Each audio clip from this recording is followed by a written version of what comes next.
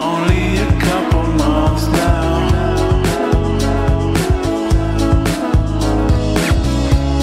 I think I recognize her. Welcome to The Truth in This Art.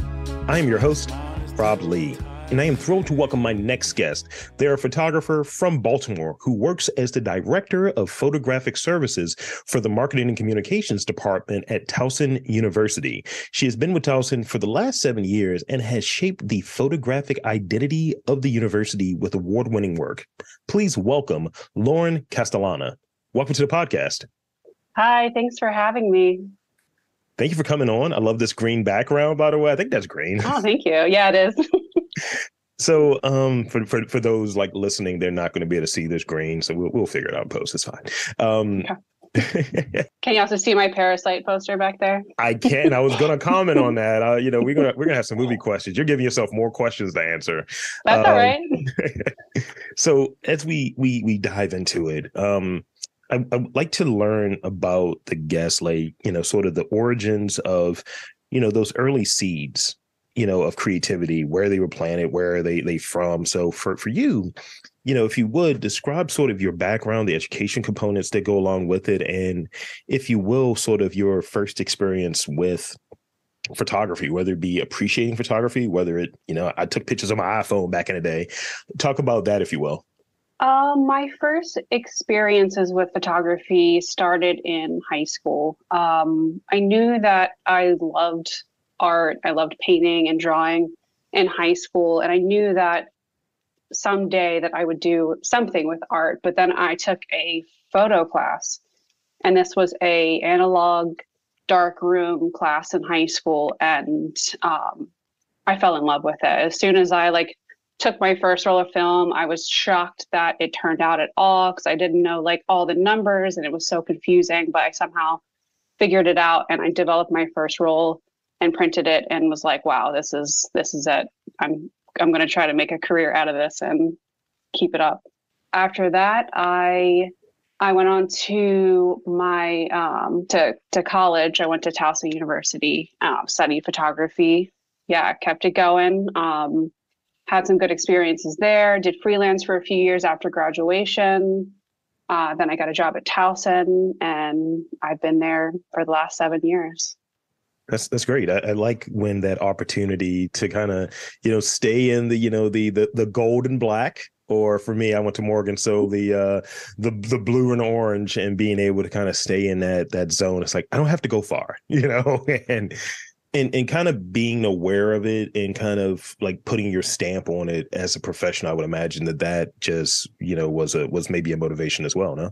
Well, I don't think I even knew that there was a photographer on campus when I was an undergrad. I didn't do any internships there. I didn't know there was a marketing and communications department. I didn't know my boss. Even apparently everyone else did. Kanji, everybody knows him. But I had no idea until I was in the freelance realm and the job posting came up, and I was like, wow, this is perfect. I was already doing some freelance for the University of Maryland, and I was like, this is a great avenue for me to go towards, and it was great to come back. So, I must ask, as far as, some of because as I'm looking back over your website now, and it's very interesting, very interesting. I have even more questions. Again, it should be keep Rob away from other visuals, because he's just going to have more questions, and I'm just going to go off the top of the dome. But which photographers, as you kind of think back, were ones that you're like, I like the way that they shoot, I like their lighting, I like their choices or what have you? What are some of those early influences? Because I find when we're trying to get our footing and we're trying to figure out where we're going, what we're doing, we're not copying, but we are borrowing. I'm stealing, but we are borrowing from people that we admire, and we can kind of see what they're doing. So talk about some of your early influences in terms of photography or art visually, more macroly speaking. Sure. I went to a lot of museums, and I tried to see as much photography as I could. Of course, I'm blanking on everybody's names right now, but let's see. Well, I can tell you at least who I look at now because I can remember their names. But so I look a lot to Gregory Crutzen and his work. He's a contemporary photographer. Alex Prager, also contemporary. I also take a lot of inspiration from painters and other artists like Edward Hopper. I can see a lot of similarities in our like compositions and how we place figures and scenes.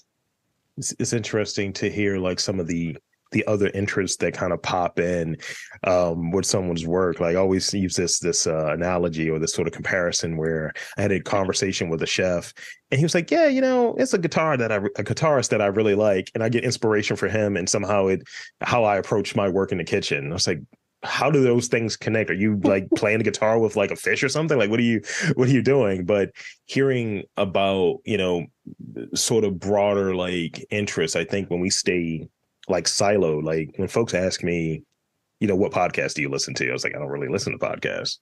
And, I will listen I'll listen to other types of interviewers who will have you, and I'll get something from that. Or it's a lot of audiobooks to kind of get inspiration on how to maybe craft a question or craft a conversation. Yeah, I would say most of my inspiration comes from movies and cinema. And my favorite part of movies is watching the behind the scenes and the interviews with the directors and actors. And like, I want to see how it was made. I want to see the miniatures that they use, and I want to see how they lit it and like everything that goes into it, because that's what I'm interested in. Thank you. See, yeah, you can give me questions. So how would you like describe your work for someone? Like I've seen different things. I've seen sort of you're doing a litany of work in public relations. You've done photography for athletics and things of that nature. But what are like maybe 3 words that come to mind when, your work is described or how you present your work? And I have a second part to that question, but I at least want to start there. 3 words. Okay. Sure. I mean, the first one seems simple, but creative. I like to kind of push the boundaries of what I'm photographing, whether that's like just style or color or atmosphere or anything like that. And lighting is what I'm always thinking about. It makes the image, manipulating lighting, working with it. I use a lot of strobes and artificial lighting for my work. Last word, one more word. Already said it, but color. I love color. I think you could probably see that from my portfolio. Yeah. Yeah. But so yes, I'm talking broadly about my work. Yeah. But I do have a like work portfolio, and I have my like MFA creative portfolio. So you can see they're pretty different. The word surreal pops up a few times as I'm diving into the research. I love surreal. I love anyone that says that my work reminds them of surrealism. But obviously my public relations marketing work, not so much, but I think that they go hand in hand. I love my job, and I love photographing new people every day, and creating that look for all of my portraits, and then in turn for the whole university. But so everything I learn day to day photographing, it all helps me to create the work that I want to make for myself. All of that knowledge and equipment and inspiration, and just doing it every single day and getting better and better. Yeah, definitely color pops as I'm going through, and it's still kind of going through this portfolio. It's like, this sets a tone. I'm getting sort of, and I want to be able to reference the exact thing I'm looking at. It's one within the fine art portfolio piece. And I'm like, okay, that's neon. That's really cool. I like this. This gives me a vibe. Something has happened. Is it like this bathroom with sort of this neon tinge and the layering of the pink and sort of the blue? It's like, I like this. I want to know more what's happening in the story here. And I think creating a sort of visual language through the photography, through the choice of lighting, through the choice of colors that are there. I think that that's something that I'm seeing very evident in your work. From this sort of the portfolio, you're like personal, your freelance, your projects, and then I think you're taking those same sensibilities with your work within Towson. Yeah, I would totally agree. Yeah,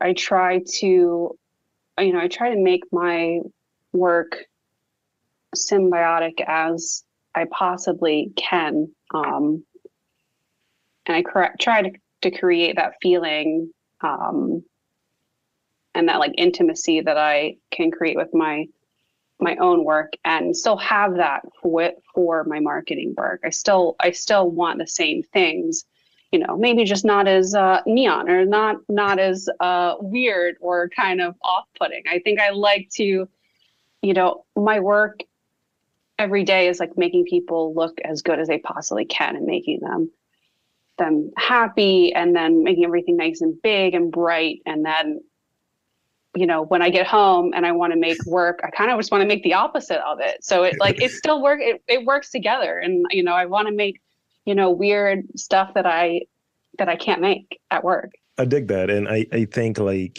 I've done the sort of freelance or podcaster for hire sort of thing. And there are very, where the boundaries are of what you're doing here. And it's like, we want to bring you in here to host this. We want maybe 15% of your personality. Don't start asking people about their ice cream choices and things of that nature. No rapid fire questions, or these are the approved rapid fire questions. So I definitely feel you on that. So talk about lighting a little bit more, like the approach you have for lighting within your work, maybe how it differs for, some of your work, the work that you're like, all right, now it's time to put on the dark lights and then we switch it up a little bit. You may change your glasses to the work that you're doing, like for marketing within Towson. Like, do you approach lighting differently? How do you approach it like really differently? For my personal work, I definitely approach it different, because I'm lighting scenes instead of just people. So it's quite different when, if I'm lighting an interior scene, and I need the interior to be lit the way I want it to be lit, and then the person, it's pretty hard compared to just a portrait, because you can go into a portrait, lighting it the same way. You have your key light, you might have a hair light, side light.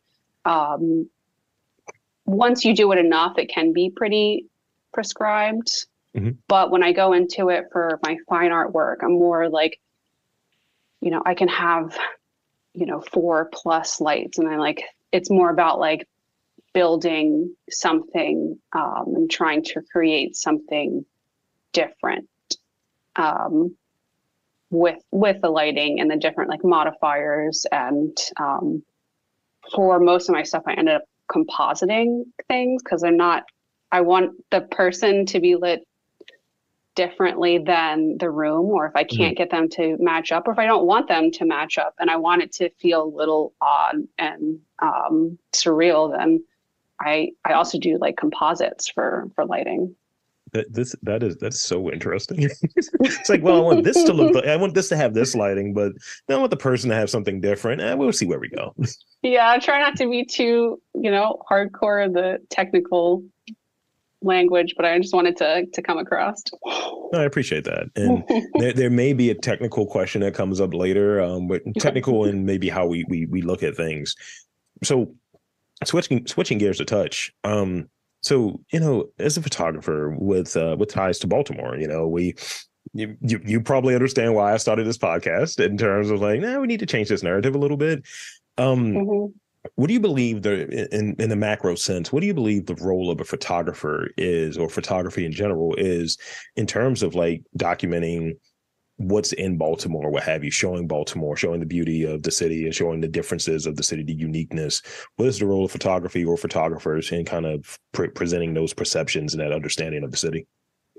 That's a great question. thinking of like photo theory and a role as a photographer, your first thought would be to document what's around you. And that's not exactly what I do, but I think that it's extremely important for Baltimore photographers to, photograph our city and show it the way that we want to show it. I have done some like documentary photography, and it's really more difficult than I think people think. You take on a lot of responsibility when you photograph something, and how you want it to be perceived. And we have some really, really wonderful, talented people here, and it's always really exciting when they're getting, the exposure that they deserve. Like, I'm thinking of Devin Allen and everything that he's done for Baltimore, and he's just, he's out there and he's killing it. He's doing great. I mean, I whenever I have any photography or any opportunities, because it's something that I'm going to add more into this to kind of document these sort of in-person interviews and things of the sort. I'm like, make sure you have the thinning filter. Make sure you have the hair filter so I can I have hair. I was like, whatever it's needed to make me look my best. That's the purpose, right? Make me look my best. Everyone else, no, I don't care about that. I care about myself. I need to look good. So how, for you, what is your sort of like photography or your shooting like cadence, and ultimately what I'm getting at is, how do you know when a photograph or an image just doesn't work, and like what are sort of those traits there? Because I've as I said, I'm bringing in more people who work within that realm, and I remember I did a photo shoot and the person took like 75 pictures, and I was like, cool. And he's like, yeah, man, pick through the ones that you like. And I've done other ones where it's like just 5 pictures and they were all fire. So like, how do you, what is your sort of rubric, and like, how do you go about your work? Cadence of shooting. So I think usually when you take a good photo, you're looking at like composition, lighting, you're like, posing of the person. If they feel good, they look good. Like, I tend to overshoot. I think for most things, I'm an overshooter. I would probably take I'd be the person that takes 75 pictures of you for like one portrait that can be used. Cause I know that, you need to have backups and, different locations and try different things. Cause especially if the first thing you try isn't working, it's like, okay, let's try something else. Let's just like switch it up. So I definitely tend to shoot more than I need to. That way I have a lot of different options. Cause then, you don't want to have to reschedule and come back and do it again. Like, spend the time and do it right when you're there. It's almost like a carpenter's approach, when it's like, you got to measure a lot. You got to measure a lot. You got to have backups. Measure twice, cut once, right? 100%. So the relationship between, stepping back a little bit, describe like the gear that you generally use, or what have you, like whether it's, because I would imagine, sort of Towson, well, strike that. What is the gear that you generally using? And I have like a question around technology, related to that, but what's the gear that you're generally using to do your 75 shots? So I just recently switched over to mirrorless, switching both from Nikon. Well, I've used Canon as well, to Sony right now. So I'm using the Sony A1, and then I use a mix of lenses from Sony and Sigma, and then most of all of my lighting now is Profoto because it's the best. So, and thank you for that. So sort of that relationship between technology and photography, like the practice around it, the actual application, how do you manage like sort of the balance between, we're doing everything digital, and, some of the sort of practical in-person components kind of, we're trying to find ways to take more and more out of it. Like right now, this medium we're doing, remotely. But, maybe if this was like, quote unquote, a radio show for sake of argument, we probably will be in the same studio. So I'm making an effort to kind of change that because, people get Zoom fatigue or technology fatigue. So how do you balance sort of, a digital process that at times can be a digital process with the amount of digital within this project or the work that you're doing? Yeah, it's a very technology heavy art, very expensive art to make. Prices of cameras, and you need, your computers and hard drives and archives and everything else. It can be a lot to keep up with. And I don't necessarily think that I am a technology savvy person.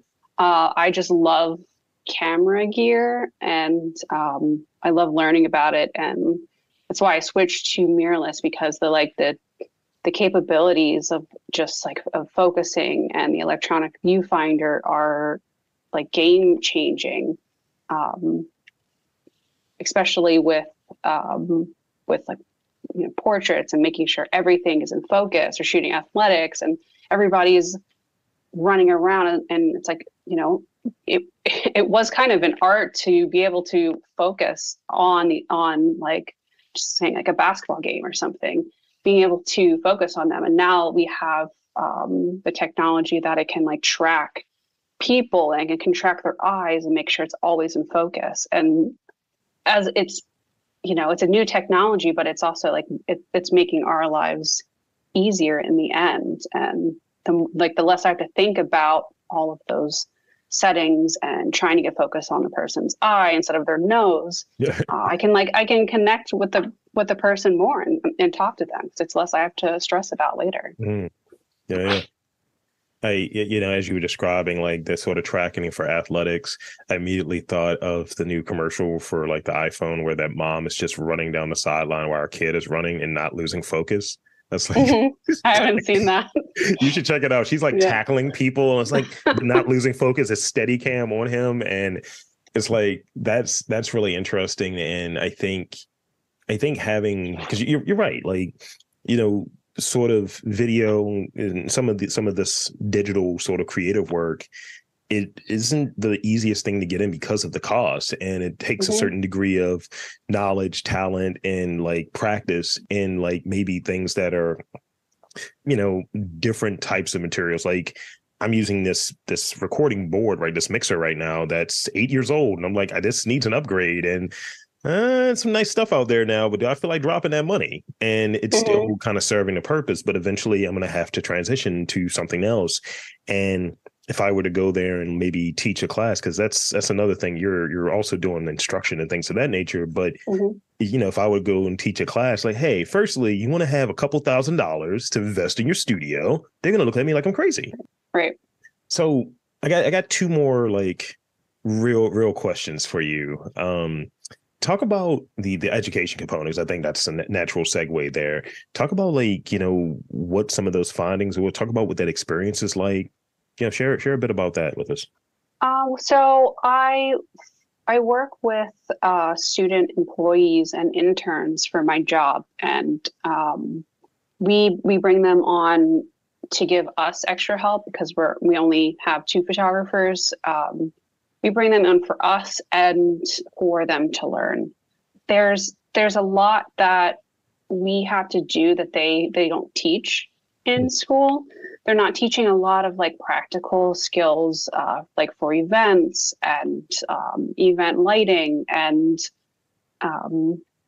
just general things that like a freelancer would have to do. So we bring them on and we teach them and get them to do more work for us. They also do like digital asset management for us, and like so they can get like well-rounded skills for trying to get jobs when they graduate. And then I realized, after working with students for so long, that I like teaching. And then when I was getting my my master's degree, I took a class that was like a college level teaching class, and I TA'd in a lighting class. technically the same lighting class that I took as an undergrad, just different professors have gone by. But it's like, wow, I love this and I want to start teaching this. So next fall, I'm going to start teaching that photo lighting class at Towson and have that basically every semester, and do some like lectures here and there. That's great. I think having sort of like these are the things they don't tell you in class, sort of that it can be really cool, because I like the opportunity to kind of teach people sort of the dark arts of podcasting, which made it sound really weird there. But I like being able to help folks with, like I approach what I do almost in a MacGyver sort of way. And you pick up certain little tricks and things along those lines by just kind of doing it. And, at times I'll forget, pieces of my gear. And I'm like, okay, how am I going to get audio? How am I going to get sound? Can I use this as a headphone? It's me with, a string and 2 Dixie cups, but we make it happen. It works right. Somehow. And right. those would be the things that often, I think when it comes to sort of some of the ways that things are taught, it's almost like perfect environment, but it's like, here's the troubleshooting, here's the real version of it. And I think that's very, very useful, very important. Right. Kind of going back to like equipment, you really, especially when you're first starting out, like you don't need the most expensive camera that there is. You don't need the most expensive equipment. You can take great photos without having that. It can be harder to do, but it is possible. You can do a lot with just the knowledge of everything. Like I have my light for this Zoom call is kind of like MacGyvered. It's like a light, and I gaff taped a piece of paper over it, so it's a little diffused. To like, I know this isn't going to be shown, but that. It's a piece of paper that's diffusing my light and trying to make it look just a little bit better. Yeah. So those kind of things are super knowledgeable to know for students. Like you don't need to buy a $200 softbox if you could use a paper or a paper plate or something. It's about being resourceful. Yeah. And hopefully that money will come eventually. Yeah, it's just kind of like one of the things I used to say, we'll go to the last question in a second. One of the things I used to say when people say, man, you get so much done, man. The quality is great and so on. I was like, you should see me with a budget. That's literally what I say to people, because I'm using a ring light right now and like some webcam to try to make this work. And I am dimming this ring light so much because it bugs me at times. It was just like, start getting it's pretty bright. Yeah.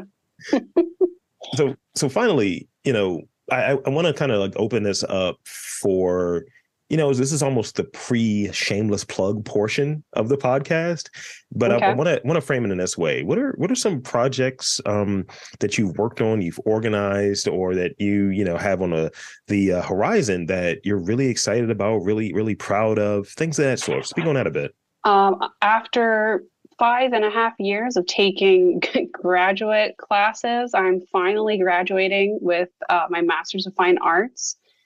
I don't know when this will air, but if it's before February 9th, the opening is at 7:30 at the Center for Arts at Towson. We have me and 2 other amazing artists that are graduating in that show as well. So that's what I'm currently working on, trying to get all of the framing and the printing and the mounting and installing for the gallery. It's a lot of work. Most of my world is digital and I don't have to print things. So it's a big show. I'm doing 8 pretty large prints for it. And it's been exhausting. Like gallery stuff is hard. It really is. I hope it's worth it. I hope that everyone will enjoy it, and then I can show it more places and get it out there in the world. That's great, and congratulations. Actually, that's thank you. In order. Yeah, welcome. So this is the portion where we move into the rapid fire. And remember what I said before we got started, like around what time we'd be done. And I'm on point. I love being on point. You got 5 minutes. So if you will, rapid fire, the way this is going to work. I got 4 questions for you. Okay. and brevity is king. That's pretty much it. Okay. What was your first camera? Canon AE1 film camera. It was my dad's, and he gave it to me for my photo class. Nice. What was the last book you read? Oh my gosh, I'm horrible at reading. I've read portions of a lot of different books lately, but never finished them. I was reading Art and Fear, some H.P. Lovecraft, because there's small, short articles. Yeah. Not the whole book though, but yeah. No, we're just asking if you're reading, and me as I'm a trying. person. No, me as a person who is very much visual focused. I was like, man, I'm watching this. Yeah, it's hard. It's hard for me to read. I usually go into I do audiobooks. I just do that. So right now I'm kind of consuming, if you will, that Rick Rubin book on like creativity. And really it's kind of giving me some sense and some direction of maybe where I fit sort of in this creative world, because I don't know. So but that's what I've really been on.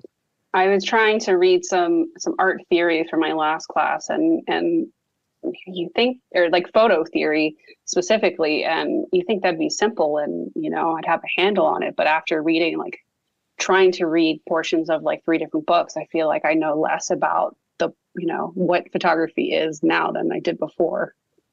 I hear you. 2 more. What is your favorite, and I'm gonna, because you're a movie person, I'm not going to do that to you. What is your favorite genre of movie? I can tell you my favorite movie. It'd be Beetlejuice, hands down, my favorite movie. I've always loved it. I love animation, and just the weirdness of it. I think it's just a perfect movie. You're gonna make me rewatch Beetlejuice now. Yeah. So thanks for giving me movie homework now. But mostly like drama. I watch a lot of horror. I definitely prefer fantasy worlds to real ones. I watch a lot of horror as well. I am definitely, during the weekends, I am in Shudder all the time. Oh, nice. Just getting it. And mostly the cheesy 80s ones. It's like, yo, what is this again? It's like, look, I am going to watch all of this. And me and my partner, we have this thing where we're watching, especially like really bad movies. I don't know if you're a soccer person or what have you, but so in soccer they have like stoppage time. Like, this is the actual game, and this is how much we have from like pauses or whatever. We do that with the movie. So as we're watching, it's like, hold up, this is really stupid. Freeze it right there. And we're critiquing the movie because we're definitely letterboxed out. And we'll watch like a 2-hour movie, and it's like 4 hours later we finished it because we kept pausing it to make fun of certain things in it that are stupid. So yeah, that's great. I've never done that. Like, pause it as I was going, but that's a good idea. That's great. It's definitely helping in this movie review podcast that I do. And I was doing an episode with a photographer friend that I have, Isaiah Winters, and we were talking about like the movie The Fly from 1986. And I was like, yo, I got a question for you, bro, because I know you saw it. I was like, is that Seth Brundle's penis in the cabinet? He's like, it is. He's like, I froze it right there for that purpose. So it's working, So there you go. Horror movies, all of it works. It just works. This is the last one, and this is kind of a movie question as well. So if your life was a movie, who would be the director? What would the genre be? What would the title be? Oh, gosh. Technically, I cheated. That's 3 of them, but it's 3 rapid fire questions in one. But all I can think of is Tim Burton right now because we're talking about Beetlejuice. So I'm gonna go with that. Wednesday's popular right now. People like that. What would the title be? Or you don't have to necessarily say the title because that's pretty much a challenge. Yeah. But what would the genre be? Because you said Tim Burton, so is it going to be like kind of Beetlejuice? Is it going to be something more Sweeney Todd-ish, I guess? Sweeney Todd. I'm thinking more maybe, definitely probably horror for sure. Maybe like kind of a Suspiria feel, just like just thinking of I'm thinking of like the lighting and Suspiria, and it's, it's pretty it's pretty wacky out there, and it doesn't make any sense. There's no reason that there's, blues and reds are there, but it doesn't need to make sense. So you're gonna have people posing in shoots, and then their limbs just start snapping. Is that what we're doing? Okay, I hear you. Okay, I've watched both of them, so shout out to you. So thank you for indulging me. That's it's always fun. I love a fellow horror fan, so shout out to you. Yeah. And so I want to thank you for coming on to the podcast and spending some time with me. And I want to invite and encourage you to tell the listeners where they can check you out, your work, social media, website. The floor is yours. You can check out my work at, it's my full name, laurencastellana.com. You can look at some of my work on Instagram. What is my Instagram handle? It would be Lauren_Castellana. If I have a show or if I have any work in a gallery at the point in time, come look at it. Try to talk to me. I can do like a personal or like one-on-one gallery walkthrough too if you're interested. Yeah, I want to talk about art, so I love it. Let's do it. So thank you. I'll do my wrap up here. So for Lauren Castellana, I'm Rob Lee, saying that there's art, culture, photography, photographic identities in and around your neck of the woods. You just got to look for them.